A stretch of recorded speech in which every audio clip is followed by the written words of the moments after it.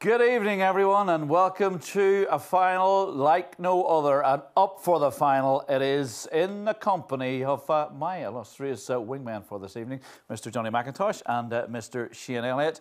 Thank you, wherever you are, for taking the time to sit down and enjoy the next hour and 15 minutes when we will talk all things hurling, all things saffron, and all things GAA. Johnny, I guess the fact that we're here at all, given the year that's been, is a big bonus. Yeah, absolutely, Mark. What a year we've had. What a year with this whole coronavirus and everything that's went on, you know, and we all know what's gone on and everything in the game. So we're all just so delighted, so excited, looking forward to the weekend, looking forward to Antrim bringing the Joe McDonough back home, and that's really what we want to see more than anything. And ultimately, this is a great thing to have. What we're doing tonight is it's a great promo for the whole thing, but the whole weekend is about having that cup back in Antrim, and it's having that cup back in North Antrim and in Belfast over the weekend. That's what it's about to us. So fingers crossed the boys can do it, and that's what it's all about for us.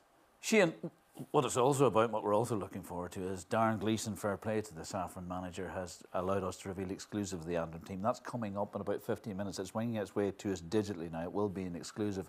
Are you expecting any surprise inclusions, surprise omissions?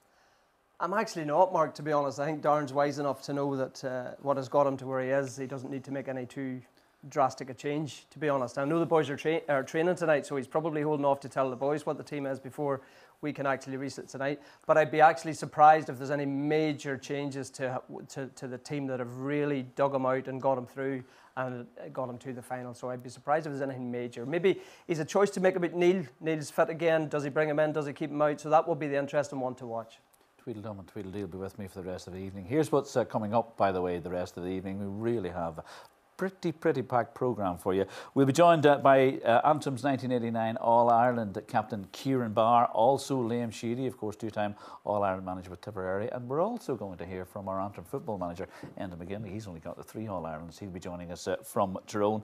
And the current Antrim manager, Darren Gleeson, we'll hear from him. We'll hear from a host of others, Gary O'Keefe in there among them, the Antrim captain, Conor McCann. We are going Cumann na Monscoil. You guys in Cumann na Monscoil have been outstanding and unprecedented response in your entries, 3 different categories, and we'll be revealing the 3 different winners and an exclusive winner a little later on. And then all of that, and on top of it, we have the brilliant voice finalist Brooke Scullion singing for you. We'll have more music as well. We've got a decent chunk with Brooke, who actually was a big commode. We'll hear about that a little bit later. And topping it all off, Johnny and Shane, I've asked those guys to pick their top 15 Antrim hurlers over the last 50 years. That's coming your way, the last half century of Antrim, by the way, excluding anyone from the current squad. And I can tell you, the teams they've picked, they haven't got it. They haven't got a Lula Bell. But tonight's event is a Saffron Business Forum production, and we do want to say a special thanks to all of you who in any capacity have contributed to the Antrim cause. Players, fans, administrators, sponsors, the list goes on. So here is a brief message from County Chairman Kieran McCavanagh, and first on behalf of the Saffron Business Forum, you'll see them all over the place here this evening. Here's Paul McErlean. Well, the Saffron Business Forum is a network which is here to help the County of Antrim and all that it does in GAA terms. So supporting the teams, promoting the culture and working really hard for the Gaels of Antrim. What it also does then, obviously, for its members is create a network where we're trying to do business together. So we're trying to provide value to the business members, and we're trying to provide funds to very important funds for the county. We've been very restricted this year, and we're really very grateful to all of our members who have stuck with us, who pay a fee every month. And normally we have 4 events and a big lunch and so on, and all of those things have had to wait in abeyance until next year, obviously. But the money has still come in, and the support is still there. We've had 2 very good administrations. The last county board and this current county board under Kieran has really made progress. I think you can see that in the spirit in the county. You can see it here. You know, we helped to put some money into here at Corrigan Park, where our friends St John's have done a super job. What we've tried to do here and everywhere is get on with it, and I think you're beginning to see that paying dividends on the field. I mean, the hurling team have obviously had an absolutely fantastic run. You know, the Camogues are in an All-Ireland final, and you know, I think the senior football team really showed that they have real potential. I mean, I think it's it's a great appointment that Enda and Stephen have taken on the county senior team, and like I have great hopes for that next year. As we head in to an All-Ireland Joe McDonagh final, what's the message? Well, the message is enjoy it. Let's look to the future, a bright future hopefully for Antrim. Off and on the pitch, you can see behind me, Corrigan Park is completing a £1 million facelift off the park. And I'd just like to thank all the people, Saffron Business Forum and Club Antrim, who have supported us. I came into a well-organised house, so I was very lucky. I'm going into my 3rd year, but Antrim is moving in the right place. We had only a few weeks ago the good news about Casement Park. That should be next 2 to 3 years. We have Corrigan complete, and on the pitch we are producing the goods. We've had a great this year club championship, but we also had the previous year a very good club championship. Throughout the country people are following us, so that's good. And I would like to see that transfer into the senior teams, which I think it is. We've been promoted to Division 1 in hurling. We are in the Joe McDonagh final, and we will be at the top table next year in hurling. And in football with the Enda McGinley, we're also hoping that we move up the leagues. Ciarán McCavan there. Johnny, you do get the very real sense that things are really beginning to stir both on and off the field for Antrim. Yeah, absolutely. I think everything that's gone on this year for Antrim it's been a strange year, and we alluded to that at the very start, Mark, but everything is kind of coming together for Antrim a little bit, certainly in the hurling front, if nothing else. You know, we've managed to get to Division 1, which was probably, to me, almost unattainable at the start of the year, which has been a great achievement. Getting to this Joe McDonagh Cup final has been a real achievement, don't get me wrong. I think if we were talking 8 months ago, people would have said that's not realistic. Westmeath, Carlow, they look like very, very strong contenders to win it. So everything that's going on, there's a lot of work to be done. Don't get me wrong. I'm not going to sit here with you, Mark, and be untrue to myself and tell you everything within Antrim hurling and Antrim GAA is perfect by any stage. I took an under-20 hurling team this year. Things weren't perfect, and you know, people will tell you that there's work needs to be done. There's more effort needs at that level, and there's a lot more commitment and effort needs put in at our development squad level. But to keep things positive, what's going on at senior level will inspire that, I hope. We're looking for the kind of kickback that came from 89, people like Kieran Barr and these teams. That inspired a generation, and we want this team to win the Joe McDonagh on Sunday and inspire another generation of young players to come in and play. I'm just looking at Northern Property behind his head, Shane, a great big brick in the wall, indeed a cornerstone, the appointment of Darren Gleeson. You've often told me that it's no coincidence that keepers make the finest of managers. He's been a shrewd appointment. It's been a very shrewd appointment, actually. He's probably surpassed even my own expectations, because obviously, my son Ryan's involved, so I get an early sense that the players liked him. The players bought into what Darren was trying to say. Liam had brought him up with him. Liam Sheedy had brought him up with him last year, and it was quite clear that the guys in the panel liked what he was doing and liked what he was saying and liked how he went about things. And I think he's brought a real professionalism to it. Not to say it wasn't professional before, but I think he has the gym programs, he has a good hurling setup, and what he's done well, to be fair, he's got good men around him. I think he's brought the likes of Gary I came from my own club, Johnny O'Campbell from Lochgiel and Jim Close from Rossa. So he's got good Antrim men around him that are probably helping keep him right in some ways, but I think he's done a great job in bringing the whole thing together. And if you'd said at the start of the year we would be promoted to Division 1 and we'd be in a Joe McDonagh final, I think whatever Northern Property and sponsorship are putting towards it's been worth every penny. The bit that really gets me there is, I think, unless I stand corrected, you actually said that Gary Kane and Jim Close were good Antrim men. Did you use that phrase? I did use that phrase, absolutely. Well, you couldn't, if there's one thing about Gary, you could say many things about Gary, and I could tell many stories about Gary that maybe couldn't go out on the air, but if there's one thing about him, he's a very, very devoted Antrim man, Dunloy man and Antrim man, absolutely. There's a producer in my ear saying that we have the team starting 15 in the house. We're going to reveal that in a moment or two, but first let's hear from the man who makes a 350-mile trip, round trip from Portroe. He's a twice All-Ireland winner and an All-Star goalkeeper, and he's at the Helen. He's actually in Dunsilley this evening. Here's Darren Gleeson. It's fantastic for the county, you know, as you've seen the last couple of weeks leading into this game, there's been, you know, excitement all around the clubs. See the colours starting to come up, see the kids in school doing their competitions and talking about Antrim hurling, and that's what we're here to do. We're here to promote the games within the county, and our flagship team has been doing that greatly this year. Has the season surpassed your expectations? Promoted to Division 1, and now the biggest single day of the year in the hurling calendar, Antrim will feature. Yeah, I suppose our goals at the start of the year was to be competitive again. I knew this team were capable of going forward onto the bigger days, and they've proved that. As someone who's been there and done that, 2 All-Irelands and an All-Star with Tipperary, is there a Croke Park factor even in an empty Croke Park?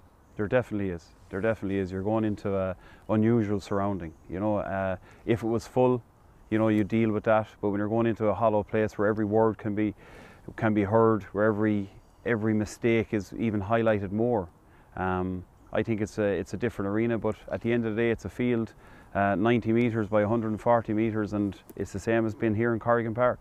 Geographically, Kerry and Antrim just about as far apart as you can get on this island, but in a sense this is almost like a derby game. You've become so familiar with one another. Does form go out the window? It will for this one. Genuinely, it will for this one. Like, it's a one-off game. Kerry will come in, the wounded animal. We'll come in trying to protect what we've gathered over the last 3 games against them. So it will take on a life of its own. There's a really good rivalry there now. And I just want to remind you that there is a football team also out there, and the football manager has 3 All-Irelands. You only have 2. Can you win one with Antrim at senior level as a manager and get it up there for us? No, I can't. I'm only registered in the one place. I'll leave. Maybe Enda might come out of retirement and tug out for the lads. He might get 4. Big man's been a breath of fresh air. Look, the team's in, so let's not keep you waiting. I want to also say to all you school kids who are watching this evening, thanks for staying up. Mums, dads, let them stay up until at least 9:30 this evening. It's very, very important, especially if they're coming to Munschool. Here, exclusively, on Up for the Final, brought to you by the Saffron Business Forum, is the Saffron 15 for this historic All-Ireland final in Croke Park on Sunday.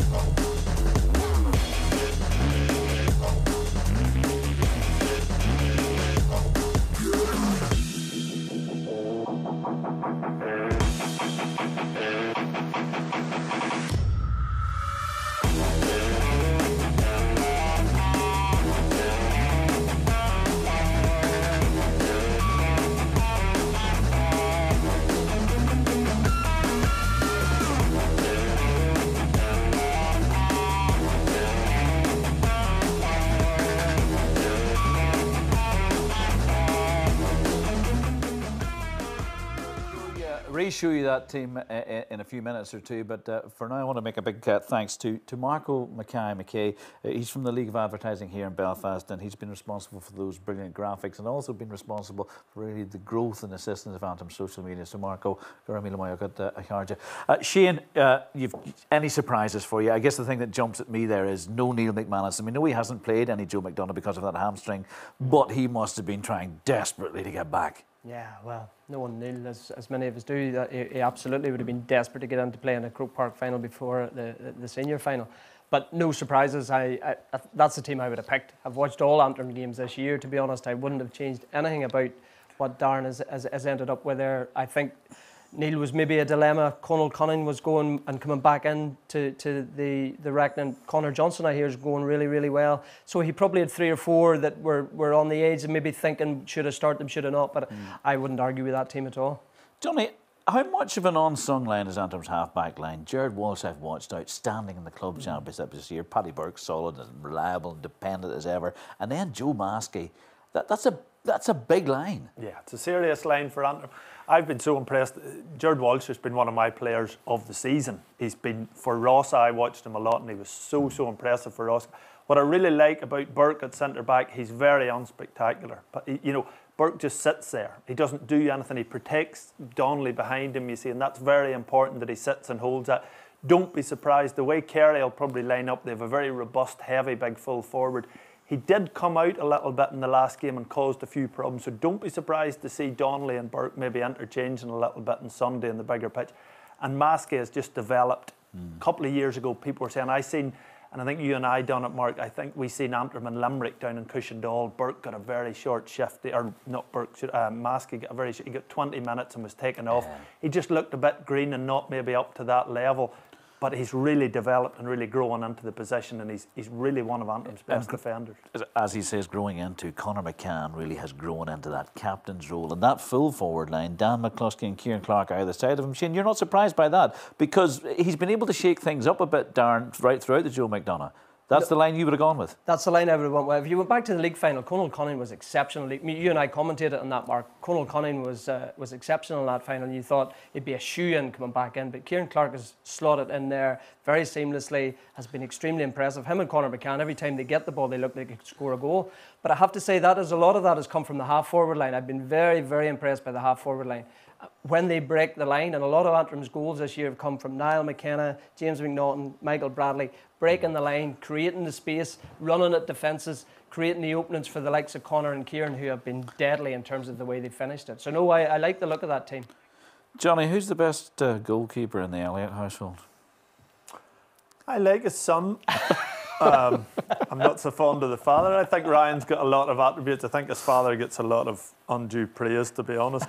Ryan doesn't make half the mistakes that his father made. But no, I think it's a tribute to both of them, I think, to tell you the truth, that the father has finally come through, you know. So I think his father has a lot to be proud of, not only as a young hurler, but as a young man. I think he's a great young fella, and I think Shane has a lot to be proud of. Not to be, as an old uncle, maybe I get a wee bit soft sometimes, but Ryan's a really good young fella, and I hope Sunday goes well for him. It's his first time in Croke Park, so we're all a wee bit nervous, and we're all a bit edgy for him, as his dad made a few mistakes before him, as we all said, 5 past Shane, etc., etc. We'll not go into that. I was going to go pointing no elbows, but who lost 4 All-Ireland club finals in Croke Park? Listen, and there is an old joke about me in Croke Park. We came from Lougheed, this joke. I have to tell it, Mark. Go on. We were beaten the 6 Mile Bridge, beaten as a final in 1996, and it was 5-12 to, I can't even remember what we scored, but we pulled it back.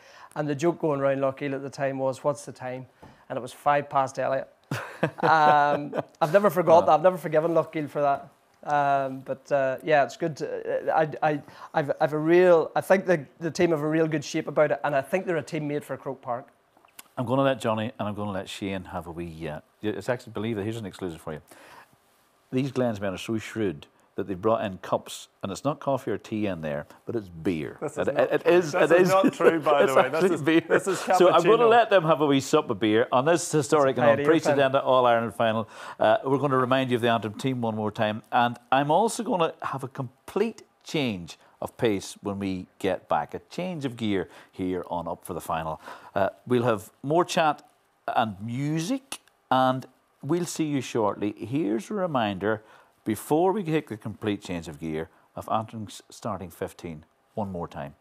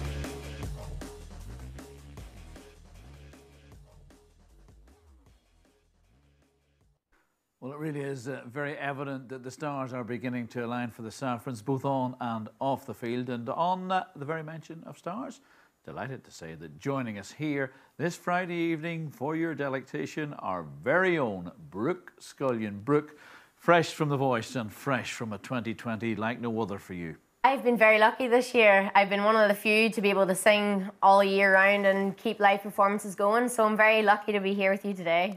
Before we talk music, I got to talk GAA. A name like Scullion, coming from Balahi, you've got to be steeped in it. I mean, I have played Antrim too many times over the years and been beaten too many times. Now, I'm not going to lie, I'm very, very sorry for them at the weekend. They done amazing getting through to the intermediate final and everything, but Cross and Passion will forever be the ruination of my camogie career. And I take it the camogies had to be put on hold then as you pursue the music career?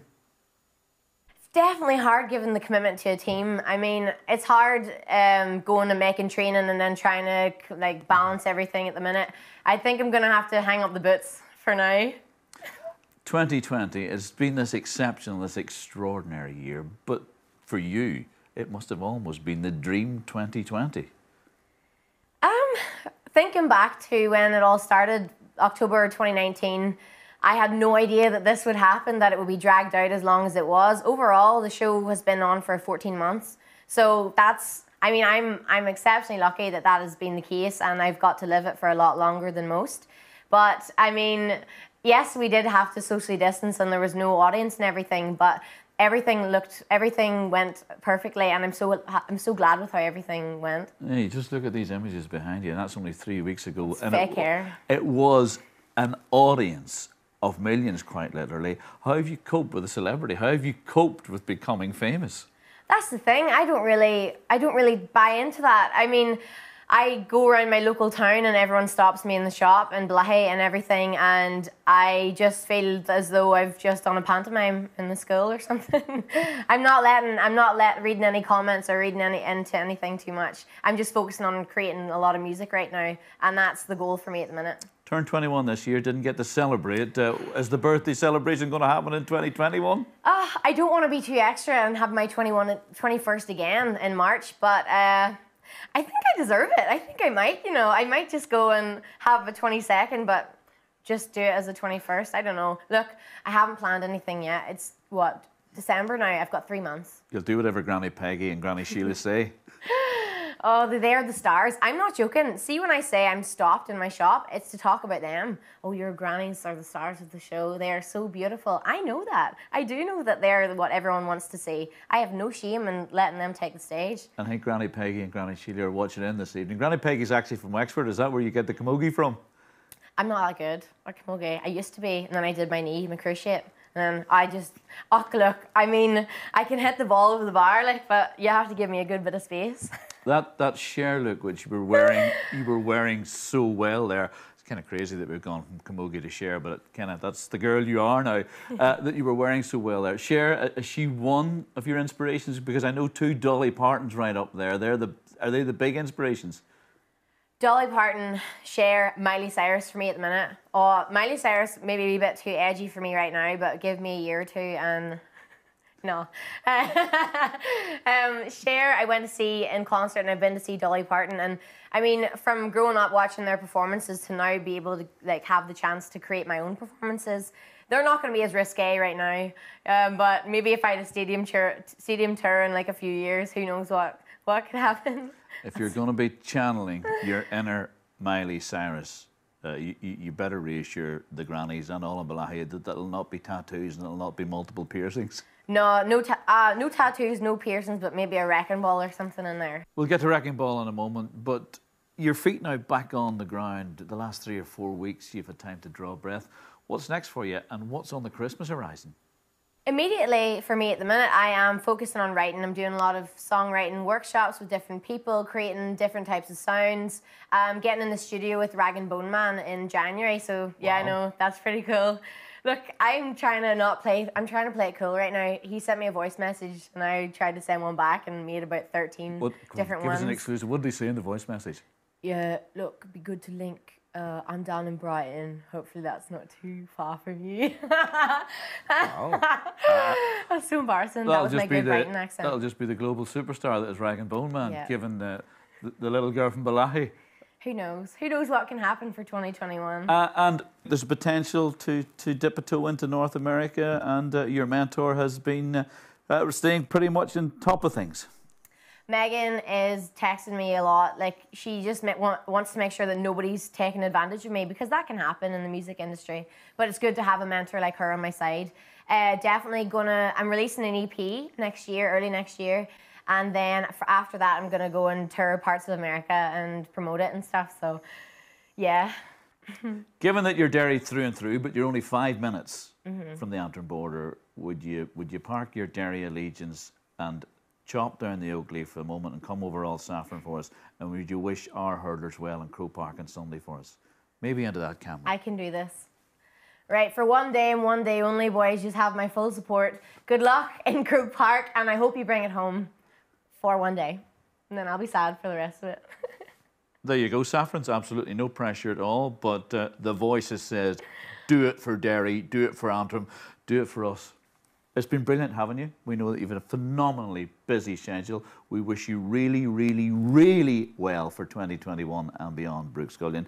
What are you going to sing for us this evening? I think you're going to do a couple, are you? I'm going to do two. I'm not going to bore anybody. I'm going to sing Nothing Breaks Like a Heart, which you've seen in the semi-final. And I'm also going to do a new Christmas one that comes out this week. It's like an Irish traditional version of Mariah Carey. Well, you're going to go get ready to sing for us now. It's time for me to say, Granny Peggy, Granny Sheila, are you watching? Saffrons, are you listening? Here's what Brooke, the voice, does best.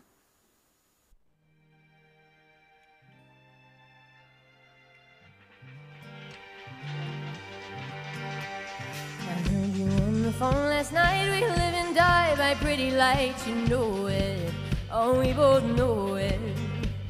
We got all night to fall in love, and just like that we fall apart. We're broken, yeah, we're broken. Oh, nothing, nothing, nothing gonna save us now. So this broken silence, like thunder crashing in the dark, crashing in the dark. And this broken record spins endless circles in the bar.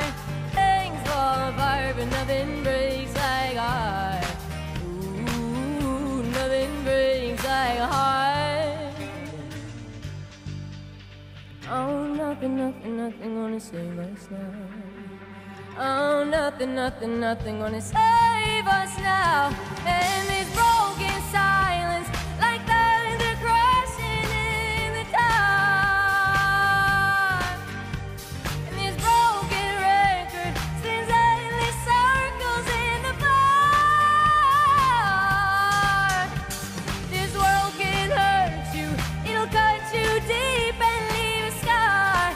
Oh, nothing breaks like a heart.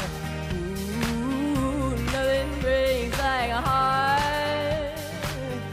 Nothing breaks like a heart. Ooh, nothing breaks like a heart.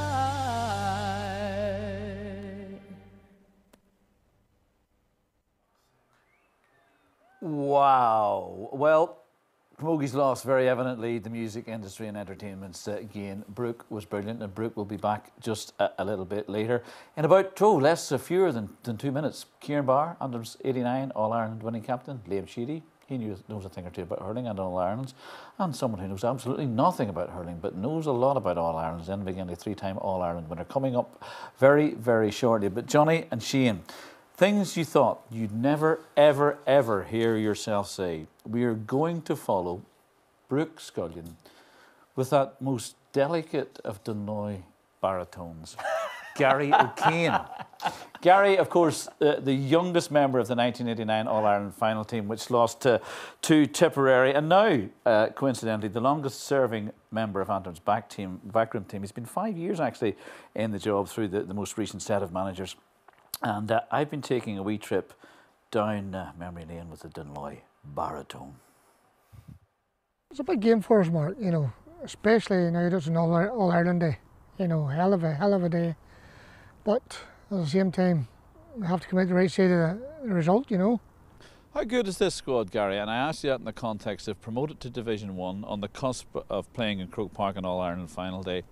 And it strikes me that there's a better balance about this squad than Antrim has maybe had in the last half a dozen years. First thing, Mark, the thing about this squad, we've all the players out. Antrim has always had the problem getting the best players out. Some didn't want to play, there was problems here.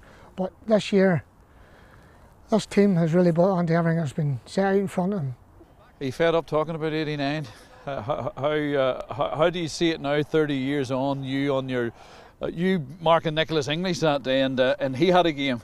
Thanks for reminding me, Mark. No, 89's 89, you know, like, when you put that into perspective, this whole panel we have for next Sunday, I don't even think one of them was born. So to them, it's a fleeting memory. You hear it mentioned now and again, but it was good days, Mark, good teams I played on in them days, you know, and you always remember things like that. We're going to have Kieran Barr on the programme a wee bit later this evening. What's the message to your captain? I'll just tell him to behave himself, you know. He's a bit of a rowdy lot when Barr gets going, you know. As long as he behaves, he'll be okay. And if he doesn't behave, you'll sort him? No, he'll be all right. He's a big man. Always was. He's the captain. Say nothing. That was Gary Keane, always entertaining. It seems like an ideal time to say good evening, Kieran Barr. Good evening, Liam Sheedy. Good evening, Enda McGinley. Kieran, your old teammate there, Gary, just reminiscing and saying, I'm saying nothing about that man. He's a big man. Great memories. Oh yeah, and it was good fun, a good team. Gary was a very good player. Gave great service to the county as a player, and now, along with the rest of the backroom team, Johnny and Jim are supporting Darren very well. I think it was very interesting hearing what Darren had to say about being competitive on the day and getting the team to be competitive. But I think Darren is a huge advantage to the Antrim team in that he's been at All-Ireland finals. He's won All-Ireland finals. It makes a really big difference to the players when they're talking to their manager and they're talking to their backroom team, that they're led by a guy who has been there and done it and knows the routine and will make it routine. It's very important that they make it routine, that this is a game of hurling and they're there to win the game of hurling. That's the bottom line. Liam Sheedy, good evening to you, Liam. Nestled down there in Munster and Tip and Portroe. Thanks for joining us, Liam. You know Darren pretty much as well as anyone. No surprise to you, presumably, as a fellow clubman, that he is doing what he's doing with Antrim. No, he's top class guy. He's a really, really progressive manager. You know, as Kieran has said, like he's done it all as a player. You know, and had to work hard for that. You know, obviously being from our parish here, we wouldn't have many that would be making inter-county senior panels. So he had to work his way through. When he got his chance, and he'd waited a good few years before he got in between the sticks. But you know, I think he's you know, Antrim have been very lucky to secure a guy that's really on his way up in his managerial career, and I think he's loving it. He's loving the involvement with such a, I suppose, a proud county like Antrim, and I think they're really benefiting and buying into what Darren is bringing as well. You know, I mean, it's a long drive. I know from being up there a few years ago myself, you know, if you lose a match up in the Glens, you know, you've nearly 4.5 hours to think about it coming back down in the car. But Darren has a really, really serious work ethic. He's put everything into this. And, you know, when Darren is in, he's all in. And I think he's got the buy-in from everyone around him. He's surrounded himself with a really good backroom team and a really good, I suppose, cohort of people up in Antrim that really care about the jersey and care about the hurling team. So I think all in all, it's been a perfect match and a perfect fit. And I suppose ultimately they find themselves now on the cusp of greatness, having got the promotion. And obviously, you know, they'd really like to go out in the high, but, you know, it's not going to be easy. But I think he's got them there. They're scoring well. They're clocking up great scores. They have a lovely brand of hurling, and they're well set to take the big stage on Sunday. And we also thank you massively, and we're not letting you go. We've about 10 minutes to shoot the breeze, but thank you massively for the input over the last few years, you travelling up and doing that with the Saffrons. I've got to say good evening to my old mate, Enda McGinley, just the 3 All-Irelands. Enda, I'm going to play a game of truth or lie with you, Enda. Are you ready? Right. Okay, here goes Enda. 15 minutes ago, were you wearing a Tyrone top? I was. I didn't know whether we were doing this in video or not. No, truth or lie, Enda. 15 minutes ago, were you wearing a Tyrone top? True. You're allowed to. You only won the 3 All-Irelands. Enda, look, brilliant that you've got the job. And do you know the first thing that jumps out at me is, of all things, what a game Antrim Louth is going to be. End of again up against Mickey Hart, who just 05, 03 and 08. That's going to have a little bit of electricity about it. Yeah, absolutely. Whenever I took the Antrim job, I suppose you knew it was a big job, certainly a huge job for me and Stevie O'Neill and Stevie Quinn, Sean Kelly that are in with me. Probably the last thing we needed was Mickey Hart taking the Louth job. We could have done without that, to be honest. A lot of people were saying to me, if you go up there and you get good organisation, get them playing well, you'll get out of 4. Well, suddenly now Tony McEntee with Sligo and Mickey Hart with Louth and Kerry Hines there with Leitrim, and that's just the northern half of Division 4. So certainly, I know the work that's ahead of us. Can I give you a top tip, Enda? When you're talking to Kieran McCavan, ask him for the same budget as Mickey Hart's getting from Louth. Okay, that's all I'm saying. Just you want the same budget. I think half of it would do you all right, Enda. If you get half of it, you'll be okay. Look, I want to go back to. I want to pop back to Kieran. Kieran, an all-star back in the day with Antrim, and I'd said to Gary O'Kane there, are you fed up talking about '89? But I want to run. I think you can see I want to run a couple of minutes worth of the '89 footage, and I just wanted to shoot the breeze and reminisce with you guys about that occasion, about Jim Nelson, about that team, the late Danny McNaughton we see there, the late James McNaughton. But it does feel, all these years on, that you're still the benchmark, Kieran. Is that fair to say? Well, I think it's probably because at the time in that era, we were very close to winning an All-Ireland. I think 87, 88, 89, 91, 92. There's a whole series of games that we played that we were very close and just couldn't get over the line. So, if you compared it today, you'd be saying, if you were comparing like for like, in this era, we'd be up there and we'd maybe be like a surprise package of Waterford this year, or we would be like a Galway coming through, and so I guess it is a benchmark for people in Antrim when they look back and say, well, what amazes me about it, Mark, is that when I meet people and all over the country, they remember that team and they remember the colour of the day.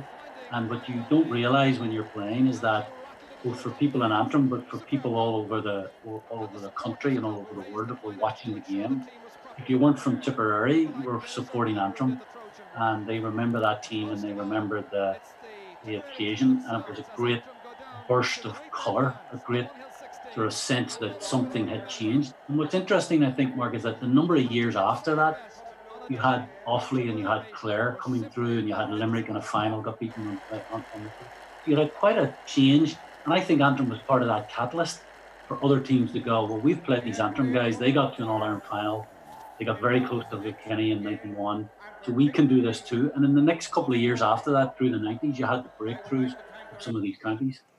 So I think that's part of that story, and that's why I guess people are reminded of it so often and are fond of it so much, because the roads and mobile phones and communications all different today compared to that era. It was very different.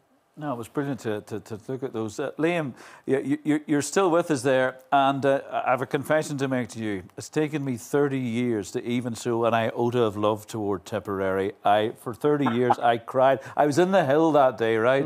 I think all of Antrim was in the hill that day, but I was in the hill that day. And every time I saw the Premier County strip for the next 30 years after that, it got my dander up, as they say up here.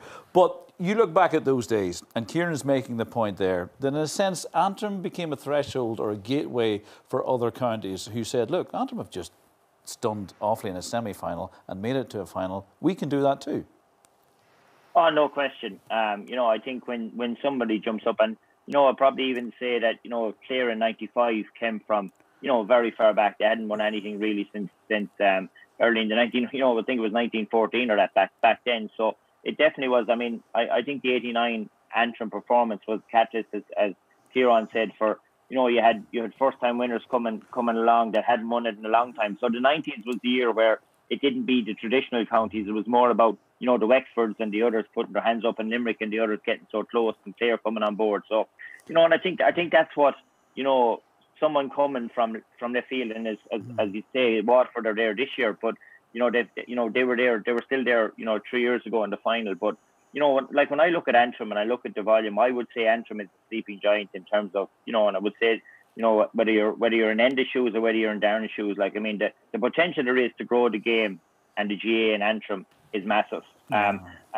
it's difficult, for someone like me that was driving up, it's difficult to encourage people to come up. It's difficult to get challenge matches. But I would say, for any county to have your flagship team doing really, really well is hugely important. So for Antrim to be in Division 1, and if Antrim could go and finish the job in the Joe McDonagh, I think the impact it could have on the youth, and I suppose that that they'd like to connect with the GAA. I think the prize goes beyond Joe McDonagh Cups. It's what you might be able to do in Antrim in the future, because to me, there's one director of hurling in Ireland, in Martin Fogarty. Martin Fogarty, Yeah. Exactly. And like, to me, imagine if you put somebody as the director of hurling in Ulster, what could they do? Because I think, really, when myself and Kieran, who played the game of hurling for years, I mean, what hurling has given to us, I think it's one of the best games in the world. So I just love to see more kids getting the opportunity to play, and I just think with the volume in Antrim, there's a massive opportunity. But hopefully, what's gone on with the hurling team, and even Lenny done a great job with the football and is leaving a really good situation for Enda to kick into. So, I just think Antrim has real scope for growth when it comes to GAA, and Liam, hopefully. Can I ask Liam just what is it about Tipperary coaches? If you look this weekend, of course you have Brendan Cummins, who's going to be involved with Kerry. You have our own Darren Gleeson, and of course you have Liam Cahill, who's resurrected Waterford hurling back to where it should be. What do you think it is with Tipperary? And of course we had another man, Denny Cahill, up here for quite a few years. So do you think are you breeding good coaches down there as well as good hurlers? Yeah, well, I think we were fortunate. If I take my own scenario and how I got into it, I mean, I was very fortunate to be coached and well coached when I was a kid, and I always said if I could give something back, it would be a nice thing to do. And well, look, myself and Darren are in the same club. I would have coached Darren for a number of years. I brought him into the Tipperary panel. So, when you're in around good quality setups and the games are going well, you learn a lot. And as you said, it's great to see. Like Brendan has done very well. He's coaching, as you say, in Kerry. He's setting up against Darren, but Darren's on a very progressive journey. But like I think in Tip, there's a special connection. Actually, we were up in Davos last year. Or earlier this year, and I just think the Tip and Antrim thing, it's probably since '89. I think there was a great mutual respect. I know when Nicky English meets Kieran Barr, they're great friends. So I think there was friendships born out of that in '89, and I think thankfully they're still going strong. And like if Tipperary ever can help out Antrim, I think there's a good connection between both counties, which is very healthy. Liam, you don't need to comment on this, but what I loved about Denny Cahill is that he dropped Johnny McIntosh consistently. That was the highlight for me. I'll give Denny credit. He knew his hurling. He knew his hurling really, really well. And he was very switched on to the game. And two absolute bastards just sitting there. Excuse my language. Enda and Kieran, I don't want to get too political, but Enda, to you first. It's a question to both of you. But Antrim really have been the nomads of Gaelic games for the last decade or so, simply because they haven't had a home ground. And it's been a real problem. And I know that Corrigan Park has since been redeveloped. But how important, Enda, first, and then Kieran, is it that we get Casement Park off the ground? It's hugely important to get Casement off the ground. I think it'll have a massive impact for the county, massive impact for the city, massive impact for the province. Would I be using it as an excuse for why maybe Antrim hasn't been hitting the heights? No, I think that would be using it purely as an excuse. I think the player desire has to be there, and that shouldn't really matter how fancy your home pitch is. There has to be a desire to play for your county and a desire to, if playing for the county, to reach the absolute best that you can be as an individual. And again, I don't think that should be motivated by how fancy your home ground is. So yes, Casement Park will be huge for Antrim and Antrim's future. I think it should be a massive carrot for the current young players that are there, the prospect of playing there, because that can be a real further momentum push. But I think the first thing that has to start happening is real leadership and desire shown by the players that are on the pitch. As Darren has got into the hurlers, and the hurlers are shown, and you can see the rewards of that, and that's without Casement. So for me, what happens on the pitch is independent of that type of thing.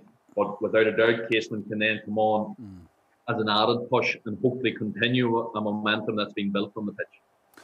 Thanks. Kieran, look, Belfast, Ireland's second city in terms of numbers and in terms of size.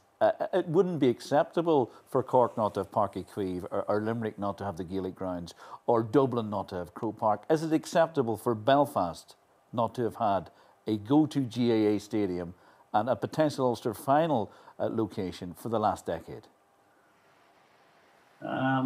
Look, in terms of infrastructure, I think it's well documented that the economic benefit that you derive from having a stadium of that size, 30,000, 40,000 people, in terms of the potential for the businesses around the area and for economic growth. There's no doubt about it. The stimulus for the economy and for people's self-esteem, and for then all of the other benefits in terms of the playing of sport, etc. But I would echo what Enda said. I think if you look at what Dublin have done, and I'm going off on a little bit of a tangent here, and in terms of, they came up with a strategy called the Blue Wave about 10 or 15 years ago. And effectively that strategy was investing in people. So they have invested massively in coaches. And I think that the Gaelfast programme, and Liam has been involved in that, my brother Mark Barr has been involved in that, lots of people are involved in it around the country. It's a great programme because it's investing in coaches and investing in the grassroots in schools. That's what will make the difference.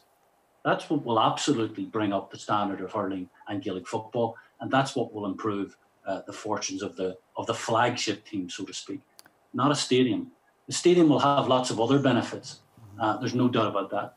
But the coaching at ground level is the key, and we need to keep encouraging people, keep training people, keep investing in the primary schools in Belfast and across the county to encourage and develop the players of the future. That's the key. Okay, look, I'm going to wrap it up, but I'm going to wrap it up by asking each of you in 30 seconds, and Enda, you're getting the short end here. What has been your takeaway from 2020, given that we've been in a pandemic, given that 6 or 8 months ago we thought there's going to be no club championship, there might not even be an inter-county championship? So, Enda, Liam, and we'll wrap up with Kieran. What has been your takeaway in terms of, your takeaway observation in terms of Gaelic games in this calendar year? Oh, without a doubt, for me, it's the realisation that the split season is perhaps the way to go for the game. It proved fantastic success for the club. I think it could well be the solution to the fixtures crisis that the club hasn't managed for a long, or that the association was struggling with for a long period of time. So for me, it's the split season. Liam, for you? Yeah, for me, I think it stresses again the importance of what the GAA brings to every house across the country. When you look at nearly 500,000 people watching the games last weekend, irrespective of the two counties that were involved, I think we shouldn't forget how privileged we are to be wrapped into the GAA and the impact it has. Every sitting room will be full at 1 o'clock and at 3:30 on Sunday waiting for these matches. And I think we should, I don't think anyone will ever take the GAA for granted anymore, because they realise what it brings to every community right across the country. We're fortunate to be involved in such an association. Kieran, take your GPA hat off and straight from the heart, shoot. What is it that the GAA should be doing in terms of the primary observation? What should be bottled and poured out 2021? So I would agree with what Liam and Ed said. What I would add to that is the sense of community is extraordinary with GAA clubs. People delivering meals to people in the middle of lockdown, people doing go games and exercises and fitness online, and helping kids keep active, and helping communities stay together, and helping the people that needed help in the community. It's extraordinary. The GAA as a volunteer grassroots organisation is absolutely extraordinary. And why is it that case? Because it's got an ethos, and it's got a culture, and it's got a history that was to do with pulling something together and creating an identity. And that identity is still extremely strong. Now, there are, of course, things to improve, and things went wrong during the lockdowns and during the season that we've just had. There's no doubt. I'm not trying to make it a rose-tinted glasses here, but for all of those stories that you might hear in the media, there are a million other stories of single people, of clubs, of communities pulling together and helping each other. It's been extraordinary. It really has. Gentlemen, thank you very much. The big takeaway for me has been that obviously the GAA sport, in the sense that during a pandemic, has largely been secondary. It has been the community, it has been the bond, that has been the backbone of the GAA. Enda, Saffron McGinley, Liam, part-time Saffron Sheedy, and Kieran, full-time Saffron Bar. Really, really, really appreciate your time, lads. Thanks, because I know you had a long sit there at the other end of that. I would love to talk more, and the one promise I will make you, if you can potentially commit, is that we should do this again when things open up in the pandemic, and do it really properly and have an evening crack. And just in case you're concerned, I will make sure that Shane Elliott and John McIntosh are not there. Enda McGinley, Liam Sheedy, and Kieran Barr. We'll also make sure we'll show up anyway. We'll be here anyway, no matter what. Slan, lads. Liam, one final question. I should have asked you. All-Ireland Senior Final, who's going to win it? Draw match. That's Ben Sutton, Liam. Ben Sutton. So, well, okay, but my next question is Fianna Fáil or Fine Gael? Draw match. Kieran, Liam, Enda, thanks a million, guys. Really, look, that's a whole lot of All-Stars and a whole lot of All-Irelands we've lined up there for you.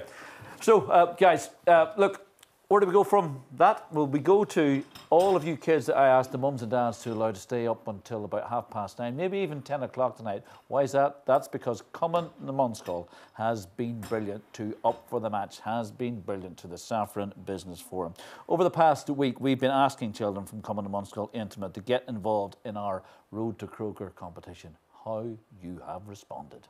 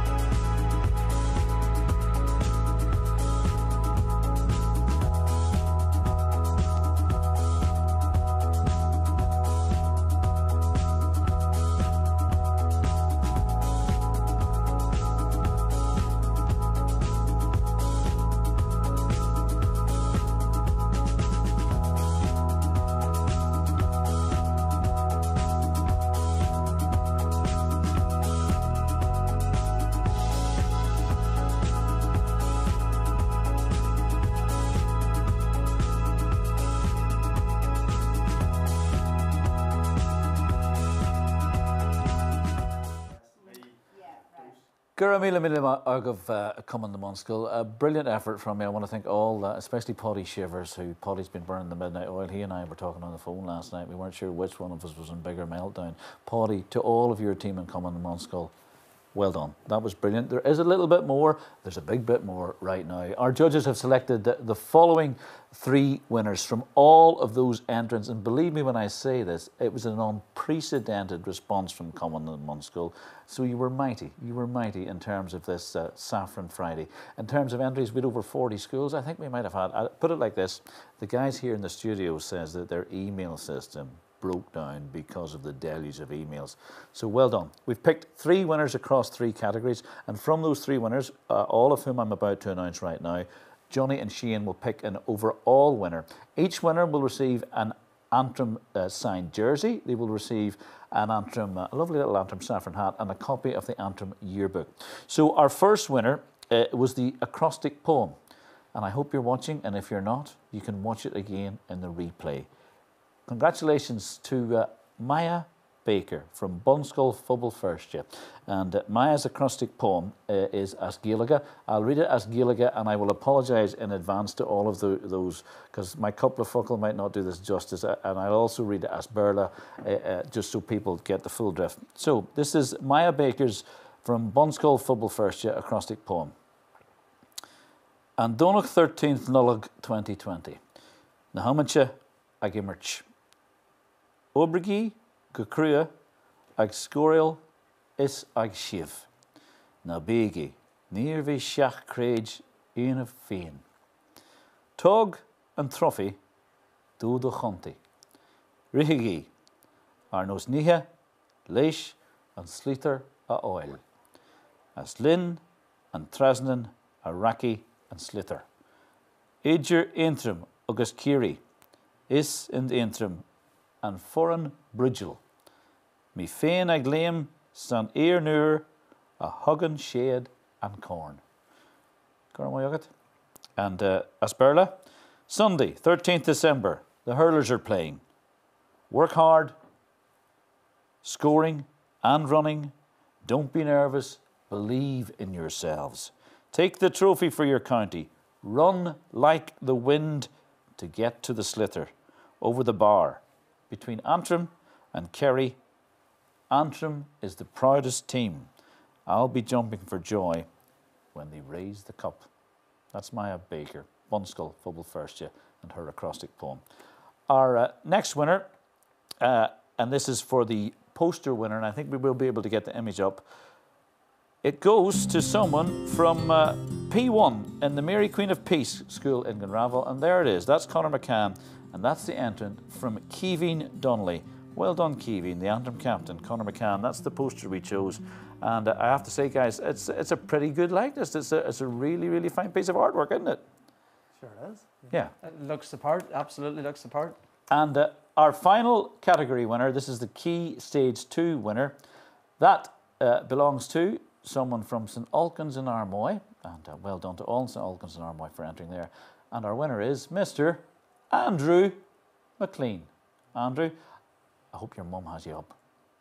So Andrew wrote a 100-word essay, What Being an Antrim Supporter Means to Me. My name is Andrew McLean. I play hurling for Niamh Podrig in Armoy. At school, we are being taught hurling for PE by Woody. He's a rascal. Andrew didn't write that, I said it. He is very nice and helps us learn new things about hurling, like a roll lift, block. I like playing hurling. I would love to play for Antrim. When I'm older, my favourite player is Neil McManus. He's a great centre forward and a good player overall. I love playing hurling and hope I make it into a team at secondary school. I love Antrim. It is a great hurling team. So that's Mr. Andrew McLean, P7. That is also Miss Maya Baker. And finally, we had Keeveen. Lads, you guys chose your overall winner. You only chose in the last hour. Shane, can you announce it for us? The winner is Andrew McLean. Wow. And I think by the magic of satellite, we can say, hello, Armoy. Hello, Andrew McLean. Are you out there? Oh, my goodness, Andrew. You look great. Andrew, you're our winner. You're our overall winner. What do you think? Say hello. Maybe you're not hearing me. Right, Andrew, listen. I'm going to tell you this, right?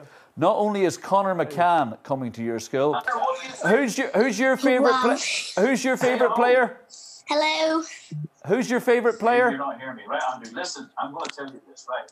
Not only is Conor McCann coming to your school, who's your favourite player?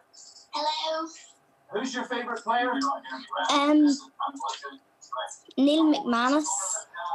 So Neil McManus is your favourite player. Well, guess what? Neil McManus is watching tonight. So I'm not going to bring Conor McCann to your school. I'm going to bring Conor McCann and Neil McManus to your school. And Conor McCann and Neil McManus are going to give Andrew McLean's class a whole half-hour coaching session. How about that? And Neil McManus to your school. And Conor McCann and Neil McManus are going to give Andrew McLean's class a whole half-hour coaching session. How about that? Wow. Wow. That'd be amazing. Well done. Good luck to you, sir. Thanks for entering. A massive, massive thanks to everyone in Common and Namunskell for entering. That is our overall winner. COVID-19, Conor McCann will be appearing at St Alkins and Armoy, and we're sending Neil McManus along to boot. And guys, if you're watching this evening, that's a done deal. There's no way out of this. It's happening. On that note, the Antrim captain has been giving us his thoughts on Sunday's final. It's a really, really strong panel, as strong as panel as I can remember being in Antrim and whenever I've been involved. There's a few big lads that you try to avoid. Ryan McCambridge, Donald Nugent, you don't want to get caught in a one-on-one drill with them. So those boys know how to use the shoulder. They do, and yeah, they can use their stick, their shoulder, their leg, whatever they want. So. Does an empty Croke Park present as daunting a prospect as a full one? Will you still get that shiver that you're running out at headquarters? I think so. Obviously, Croke Park's an amazing venue and stadium, and I suppose with everything that's went on this year, the anniversary commemorations, and it's going to be a really big occasion and special occasion for this team. Final question on your management team. Darren Gleeson in, Gary O'Kane in there, good spread, I guess. What difference has the big tip man made? I suppose the biggest thing that we've seen is that professionalism that he's brought in. He has an experience of playing an All-Ireland final day quite regularly, and yeah, no, he's brought in a great team, and they've sort of instilled a belief in our team that yeah, we can compete with the best teams in the country, and I think that's sort of evident in the way we're playing in the last, say, couple of months since the restart. And to all those Saffrons watching in this evening, Conor, what's the message? Because none of them, of course, will be able to travel to Croke Park. I would just say thanks for all your support so far. I would say be proud of the team that's going to play this weekend and enjoy it as much as hopefully we will. Get your flags, get your colours out, and yeah, cheer on the team. He's a great man, is Mr. McCann. We wish you well, Conor, all of the Saffrons this Sunday in the final. Lads, we don't really need to talk about him because he's the fulcrum. He's really grown into that role. What I want to talk about is a bit of proper debate, because it's going to prompt a whole lot of fallout. I've been asking John McIntosh and Shane Elliott over the last week, can they come up with their top 15? We're allowing them 6 subs. The subs won't be revealed. But it's the top 15 Antrim players in the last 50 years, significantly excluding anyone in the current squad. So, Shane, I'm going to start with you. Turn around, take a look at this, and talk us through your 1 to 8. Oh, thanks for this job, Mark. Actually, it's not a pleasant job to do this, because I left out so many good players that deserve honourable mentions, and I may talk about them. I bear in mind it's 1970, so I'm talking about players that I've seen playing. Really, I know one in 1970 we won an intermediate, and there were some great players in those days, but. Going from 1 to 7, my goalkeeper's Niall Patterson, the great Lochgiel goalkeeper that played in the '89 team, a guy that I always looked up to. And when I came onto the county panel, Niall was the man in the number 1 jersey, and he was always very good to me. Number 2, Aaron Graffin at Cushendall, great servant to the county over many years. 3, Cormac Donnelly, maybe some, Cormac had a couple of years, but he's in there because in his game, I think there was a couple of years where Cormac was the best fullback in Ireland and had the potential to go on to do great things in the game. Unfortunately, injury was against him. Dominic McKinley, I've moved number 4. I've moved Dominic McKinley. Just basically, it's a bit like the All Stars. I'm moving them around a bit. You're moving not quickly enough, and I'm not moving quickly enough. It's kind of typical. So my 5 was James McNaughton, Gary O'Kane centre half, and Sambo at number 7.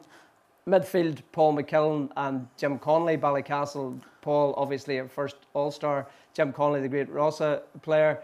10, Liam Watson, the Lochgiel man, who did great things with his club, particularly to take them to an All-Ireland club. Kieran Barr, couldn't leave Kieran out, captain, All-Star.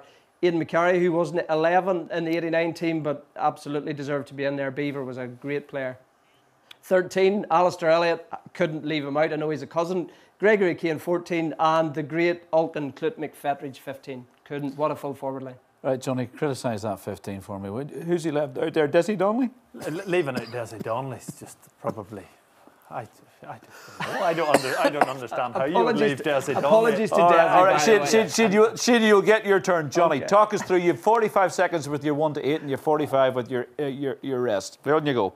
Yeah, well, my goalie is going to start off. It's not in the scrim, but he's a guy I played with for a long time, and it's Didi Quinn. I just think Didi's still playing, still winning club championships. So to me, Didi Quinn has always been, and has been, with the exception of Shane Elliott, of course, as one of Antrim's best keepers. James McNaughton, Cushendall legend, the man who I watched growing up and was an absolute star. Woody McKinley, probably more suited as a centre back, but I've named him at full back because he has to be in the team.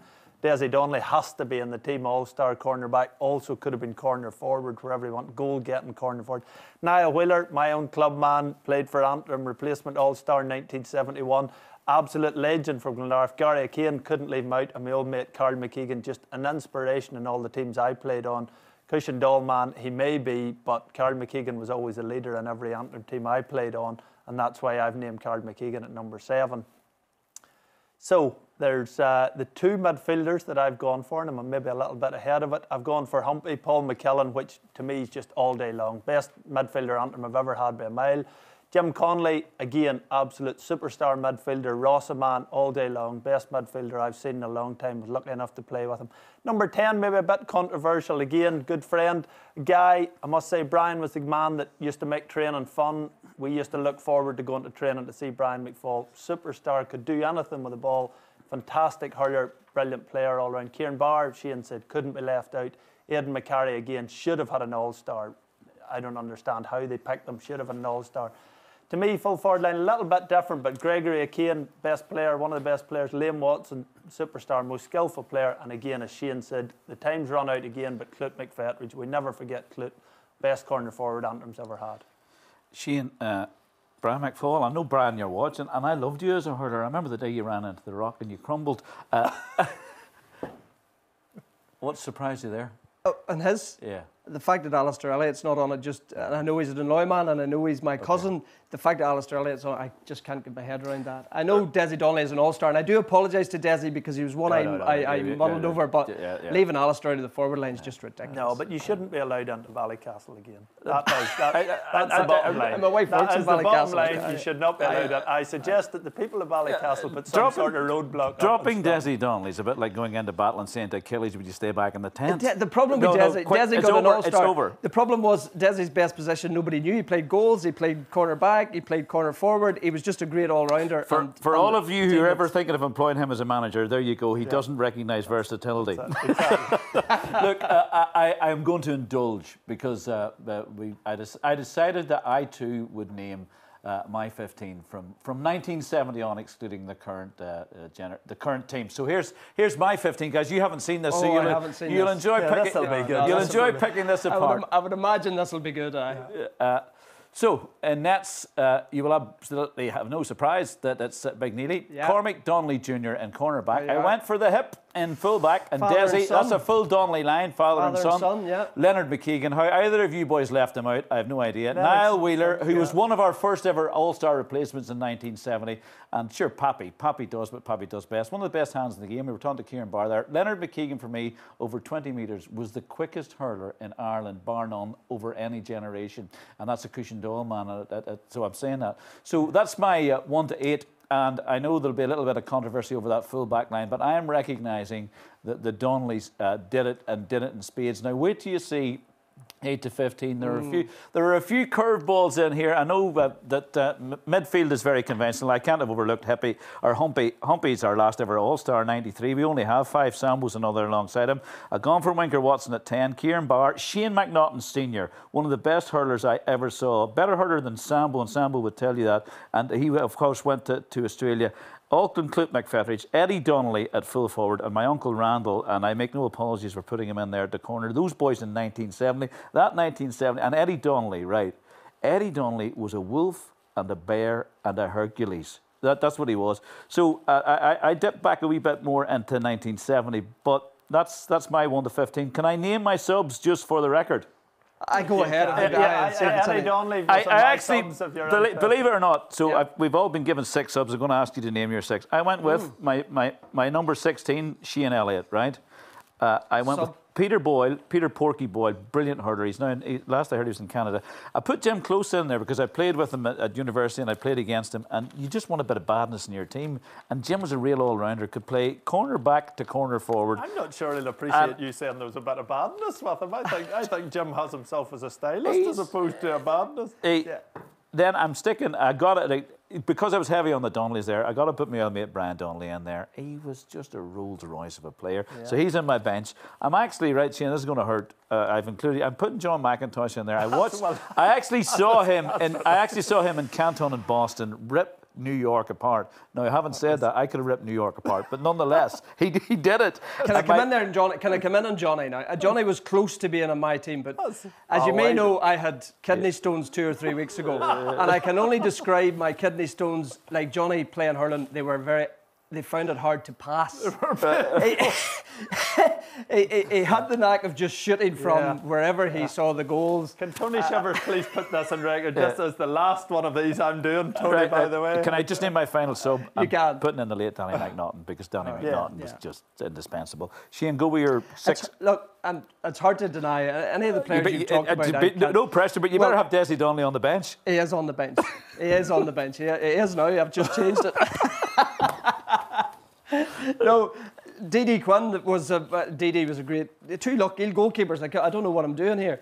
I had Brian Donnelly as one of my subs. Brian was just an exceptional bull of a man when he was playing, and when Brian ran at you, he was. So he was very close to being on.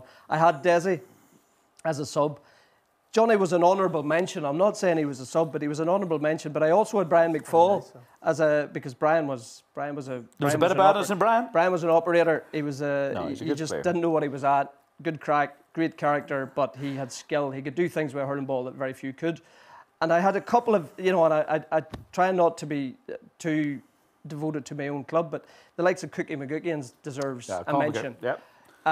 Cookie was just a bull of a man, a bit like Brian Donnelly. Cookie wasn't blessed with enormous skip, but by God, he was a word on some Cookie, forward, if you don't absolutely. mind. I remember interviewing Brian Whelan, who's he made it to the team of the century, and Brian Whelan said, Cookie, it was like wrestling with a horse. That was. Yeah. John, give us your 6 subs. Sub number 1, Eddie Donnelly, 1984, Antrim team of the century. I think Eddie Donnelly was 2 replacement All-Stars, and again, the stories I hear from 1970, certainly from my father, Eddie Donnelly was one of the best players in that team by some way. Alistair Elliott, I did not forget Alistair Elliott. I was lucky enough to play with Alistair Elliott, and he was an absolute incredible player. You didn't forget him, but he won't forgive you. I'd never speak to him again. I'd just never speak to him again. Alistair would be, what would happen inevitably was Clute would probably pull something early on, and Alistair would be on very quickly, so he knows his place. Malachy Malloy, I think we've left out. Malachy Malloy to me was one of the great stylists of hurling in an era when I came through, when Deloy were dominating everything. Malachy was just this. Remember, he lost teeth that day in New York, in Boston, and Malachy was just such, everything Malachy done just looked to me was so natural and so easy. I can't forget Sambo McNaughton, of course, was superstar. Hold on a minute, you didn't. Sorry, hold on, I missed that. You didn't have Sambo. I didn't have Sambo in the team. No, and I know you 2 guys argue with that, but I just couldn't see ahead of Niall. And yes, that's parochial politics. That's you didn't a little bit. But no, I've named Carl McKeegan. He'll put his windows in. No, but I've named Carl McKeegan ahead of his uncle Leonard. You're right. I could have put Leonard McKeegan there in front of Carl McKeegan, and I could have put Sambo. I never played with Sambo. Good luck the next time you're going for a pint and cushion doll. I don't drink and cushion doll. That's general. They'll put his windows in. Anyway, Sambo is what Sambo is. You've Sambo as a sub. He never speaks to you again. Sambo left me as a sub in 07, so he could be a sub on my team. Sambo dropped him in 07. You see that? There's history there. I've forgotten all those days, but because we're live, I'm going to allow you the opportunity to re-include Sambo in 1 to 15 and get rid of someone. Are you telling me that you're? No, there's absolutely not one person in that team. You've got to tell me that you dropped Carl McKeegan, one of the best players that Antrim have had for the last 20 years in place of Sambo. He's had his chance, right? Moving on, Kieran Heron, I want to include in my sub list as well. Kieran Heron, you only get 6. I've only named 4. Thanks. Can I name 6, please? Kieran Heron was an absolute star, go. Really stylish, fantastic player, and I've also included Colin McGuckian, a player who I think everyone who plays with him realised what he brought to the game. In a word, favourite Antrim player you have seen? One player. Don't name just one name. I want one name. I'll start. Clute, for me, just would have paid twice to see him, and would have paid, and actually didn't have the longest career without him. But for me, Clute, magic. Shane. Growing up as a goalkeeper, I always admired Niall. Always liked Niall as a person, and JT? I liked him as a keeper. Yeah. Controversial a bit, but a guy I thought just had everything going. Brian McFall. Liam Watson. Liam Watson, just a guy who I just admired so much. A young player, even when I was a few years older than him, but we came onto the team and we all just stepped back and said, my God. I just got, my God. I knew he didn't know much. I got to give an honourable mention to Beaver in there. How he never got an All-Star, you're right. Absolutely. Look, right, we could go on all night. We're not going on all night. We thank everyone who's stayed with us. We've got about 10 minutes to go, and you know what? It's a brilliant closing 10 minutes. After all that serious stuff, here's a little bit of Davy Fitz, Brian Cody, something to lighten the mood. Boris Johnson. You'll love this. Look, all I want to say is, you know, best of luck to the Antrim boys there on Sunday. And look, I know the Elliott boys up there in Dunley for the last couple of years, you know. And Shane and goal, I'd have given him loads of free advice down the years, you know. So I am 1000% certain, Shane, if you just ignore everything I've told you, then I think you boys have a serious chance the next year. Well, listen, look at the end of the day, look at the Antrim hurlers, look at these are serious operators. Even though you're up against Kerry, listen, I give you guys a serious chance. Why? Listen, looking through that team, look at, first of all, you got the two Spice Boys there, Keelan Malloy and Conor Johnston. Then, of course, you have the man mountain himself there, Donald Nugent, a man who famously played a club semi-final for 50 minutes with a broken elbow. I mean, how on earth to do that? Not even a painkiller, not even a discipline. And then, of course, you have James McNaughton from Lockheed. I mean, the man, talk about an all-rounder, the man is a hurler, he's a boxer, he's a dancer. So, in 3 words, I'd say stand well back. And listen, finally, of course, you have the top of the tree himself, Neil McManus. Why? Because the guy, if he was chocolate, I'd say he'd eat himself, and even if he wasn't chocolate, he'd probably eat himself anyways. Well, sure, listen, I suppose, very best of wishes to Antrim on Sunday. Listen, my advice, I've already given it to Pappy there, Johnny Campbell and Jim Close. And my advice is get the phone number of the guys up in the Hawkeye office there, because I know down the years any 50-50 calls or even 60-40, 70-30 calls. As I say, a good umpire is better than a bad corner forward any day. Well, so listen, fair play at the Antrim boys there on Sunday, and look at, I suppose, win, lose or draw, at least now Conor McCann, he'll finally be able to tie the knot, because the wedding has been cancelled twice already, and she'll not have him cancelled a third time, I'd say.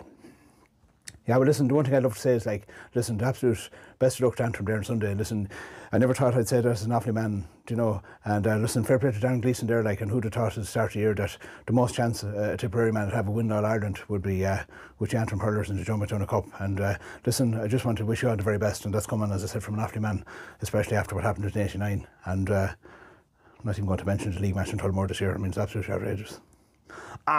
Yeah, look, I suppose just to wish Antrim the very best in the game against Kerry. It's a bit like with Ulster. If Antrim can, you know, win the breakdown and compete at the scrum and the lineouts, then I think they've got a huge chance.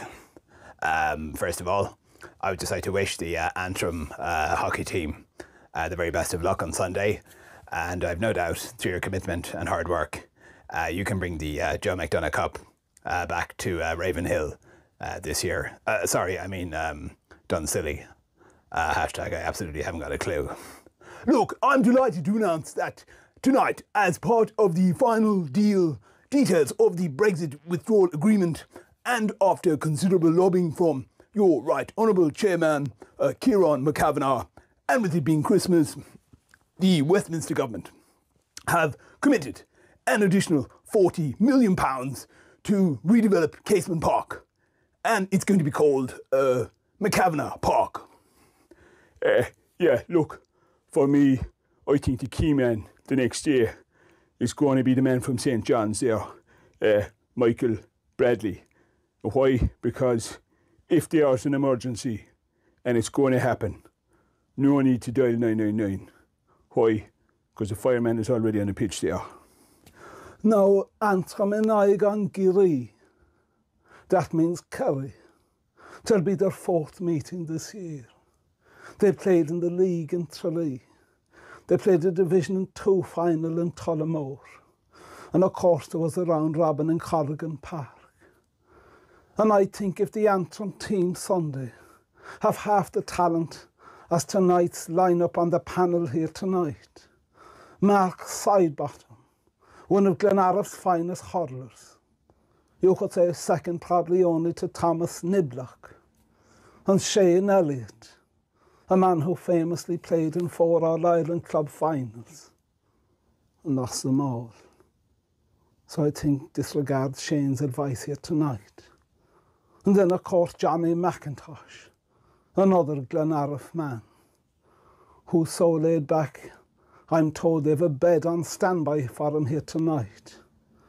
And I've heard even Sky have approached him after his great commentary in this year's Antrim Club Championship.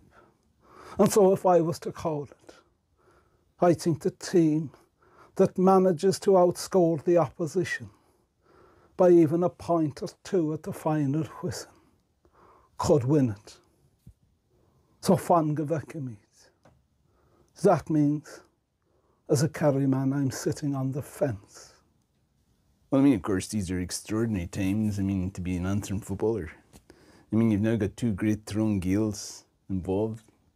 You know, Ian McGinley and Stephen O'Neill, as part of the Antrim management. I mean, of course, I famously applied for the position. I mean, the letter I got back from the Antrim County Board was undeniably, I mean, this was the irrefutable truth. I mean this sincerely. They said, with the greatest of respect, you're 1 All-Ireland versus their combined 8. I mean, broadly, this was one case. You were doomed to lose for once in your life. It's just incredible.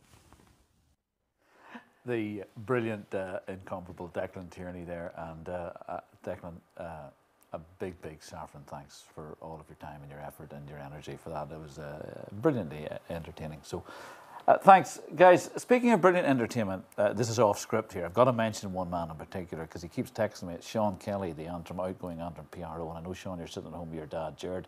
Jared, would you put your toe up his arse? He's always pestering us, right? He really, really is always pestering us. Would you say, John, if you're talking about top PROs in the country, where would you put Sean Kelly? In the bin? Well, Sean Kelly's the only man who ever actively sort of campaigned, I suppose. But no, you know, Sean's a really good guy, and Sean done an awful lot of work, and he kind of brought the whole PRO status in Antrim right on. And I suppose just on that PRO, we do have to mention this magazine, which I've been shouted and scolded at all day. So this is the actual programme, the official programme, and the sort of Antrim yearbook, which I think a lot of clubs and everyone have. So Sean will probably be secretly delighted, along with my old friend Niall Murphy. Will be delighted that I've introduced this to you. So we're not, $7.50. We have to mention it. We're not at that point. We're not. Shane, would you reach me across one of those? And would you wax lyrical about Sean Kelly? Is there anything you can say about him positively? Sean's one of those guys that's hard to say anything negative about because he's very hard to dislike. Really? I find it easy enough. No, Sean, and you don't know he has Sean that as well uncanny knack. No, I do, and he's that uncanny knack. I think in the 5 years he's been there, he's raised the profile of Antrim. His Twitter accounts, even during the pandemic when he was doing games, when you couldn't see games, you couldn't know what was going on. Sean's Antrim GAA account was just exceptional. And he's just one of those guys you can't say no to. I've done things for him. I've said no to him plenty of times. Have you? He won't take no. I need to learn from you how to do that. But I think as a PRO, that's why you were so popular at grammar school. A PRO, it says it in the name, public relations officer. I think he's raised the public relations of Antrim to another level. I'll give you an exclusive. Sean and I share the same walking regime with our dogs in and around the south of the city. He pops over from the west, and I pop over from Poverty.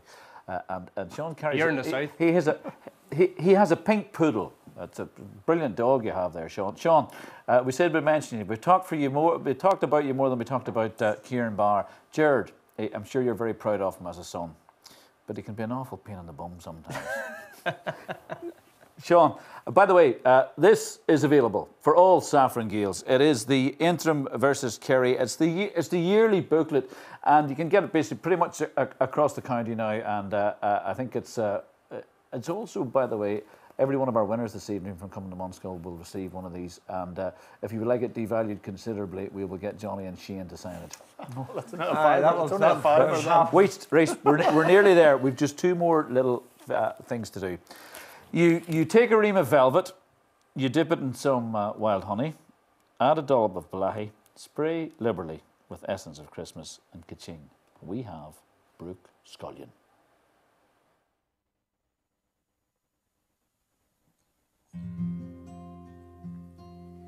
I don't want a lot for Christmas. There is just one thing I need. I don't care about the presents underneath the Christmas tree. I just want you for my own, more than you could ever know.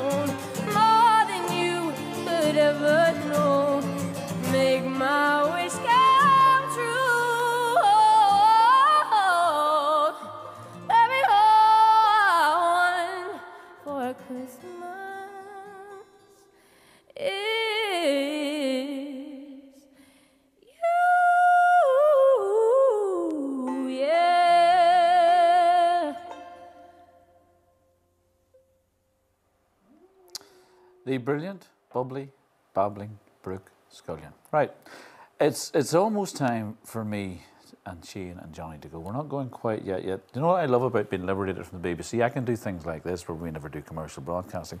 It's almost time for me to phone a cab, go back to my northern property, which is made of Crea concrete, and call an evening to this saffron event. There you go. I've said it. Before we go, we have a couple of messages from some very important people.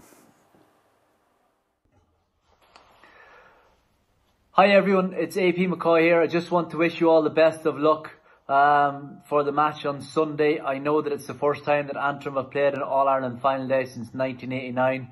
I know that because I actually went to work for Jim Bulger in Kilkenny my summer holidays in 1989, and Antrim were playing in the final not long after it, so it's not something I'm likely to forget.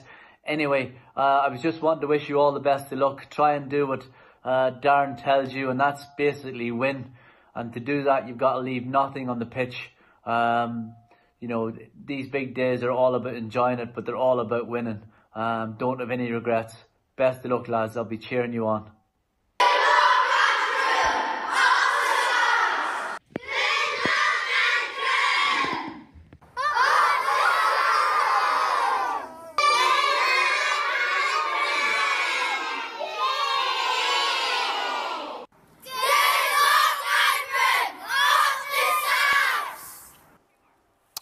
Right, guys, you've 10 seconds to wrap it up for us. Shane, what's the mood at the end of 2020 as we head into Christmas and the pandemic and the Saffrons is promoted to Division 1 and on the cusp of the Joe McDonagh? The year that's in it, Mark, hasn't been pleasant. Let's face it hasn't been the best year we've ever had.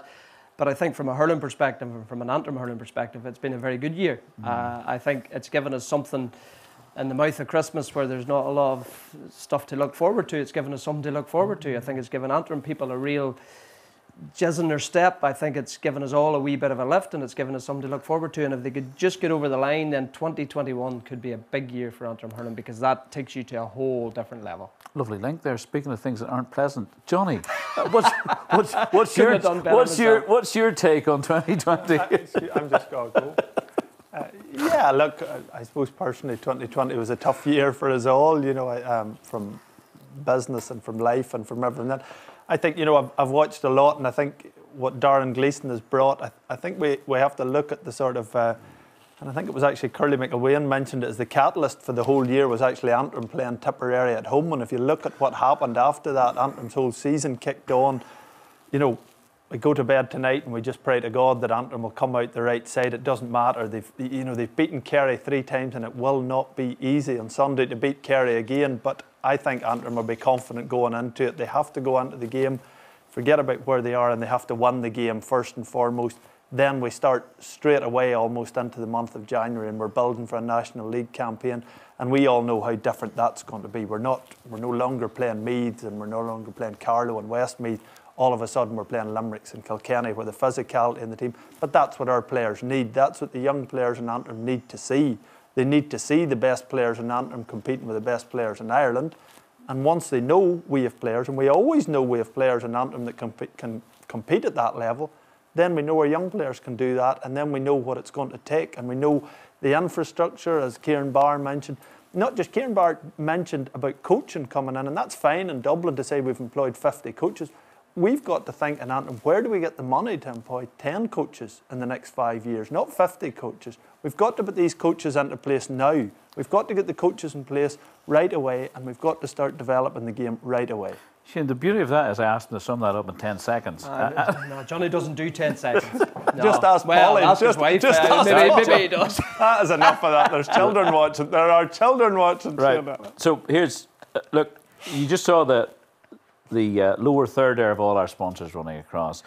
I want to thank all of our sponsors in any capacity for what you have done for the Saffrons over your term, putting your financial backing behind us. The revolution, I don't know if it's begun or not, but it certainly feels like it's beginning. And on that note, I also want to thank Mr. John McIntosh. And you know what? I played with him for about a decade or more, and he was all right, and I wasn't. I want to thank Shane Elliott, because down through the years, the last 20 years, these guys have been my wingmen on many, many broadcasts. And tonight, tonight they were in as fine a form as yeah, they... and I'm going to jump in and I'm going to say, you know, everyone in Antrim and everyone watching this has to take their hat off to this man here. Like, I know we slag and but this guy is the ultimate professional when it comes to this work. That's why people like Tony Shivers phone this guy and make him do these things.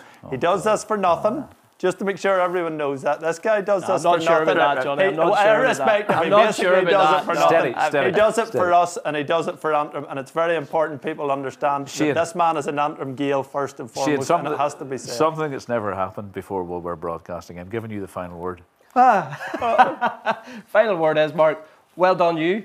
Well done the Saffron Business Forum, who do exceptional work, and I've done a number of events with them who do exceptional work for the county. Well done, and good luck to the boys on Sunday. A final word from me is, Tony Shivers, if you're watching, I don't want to thank you, but I do want to put my toe squarely up your arse. Okay, Tony, we're on YouTube and we can say that. Tony, it's been a pleasure fighting with you for the last couple of weeks. If you're ever going to call me, don't. Look, thanks to NIVAC, the studios here in East Belfast at the top of the Castlereagh Road, which have hosted us this evening and have worked so feverishly with us down through the last week or 10 days to bring this up for the final Saffron production to you. Thanks massively, massively to Shane Wallace, who's a guy who's been working in production with me from Donegal and gathering around Antrim, around the county for the last week or 10 days. Also, I want to say it's night-night, but a massive thanks to all of our guests this evening. You saw them there, Kieran Barr, Liam Sheedy, Enda McGinley. But most of all, a massive thanks to you, our viewers, our supporters. We hope you've enjoyed it. We certainly have here. John's the Glens of Antrim man. Shane's the Glens of Antrim man. I'm a Glens of Antrim man. And this weekend, I guess we are all green Glens of Antrim, men and women. Don't just take my word for it. Here's Joe McCaig from the Rapparees to sing us out. From me, from John, from Shane, Merry Christmas. Antrim, Abu, Slán.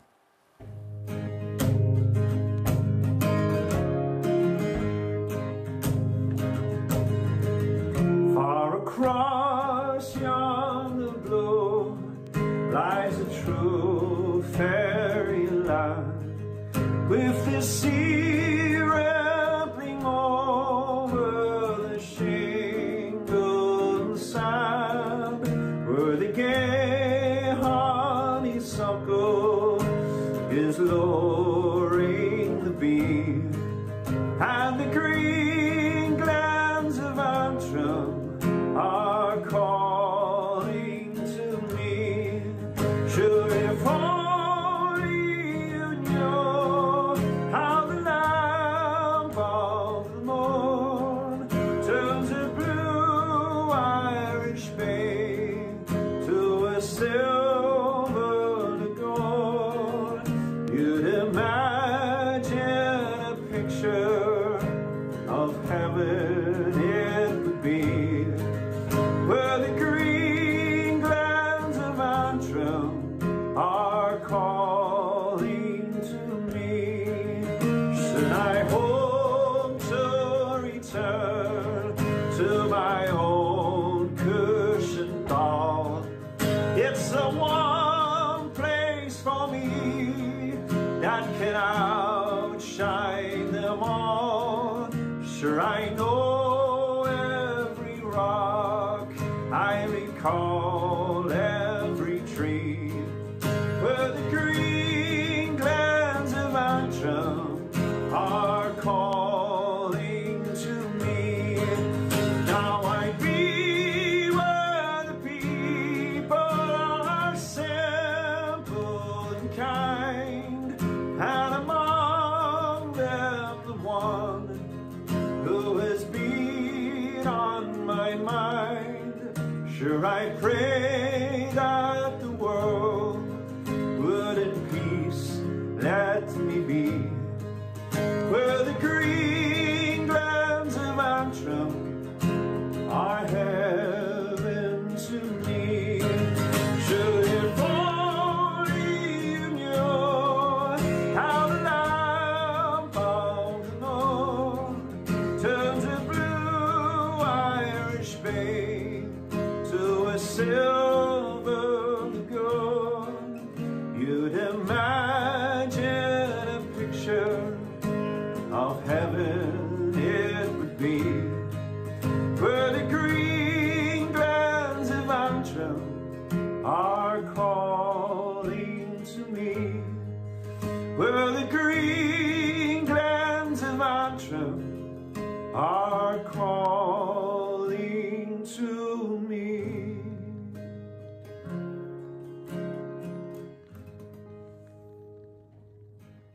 Shine on, you mighty saffrons, shine on. May you make waves in Croke Park which ripple all the way back to your beautiful glens of Antrim and trickle on down through the decades. Shine on like the brightest and most brilliant saffron star in the firmament. Gura mila mila mayagov, Slán agus Bannacht, Antrim, Abu.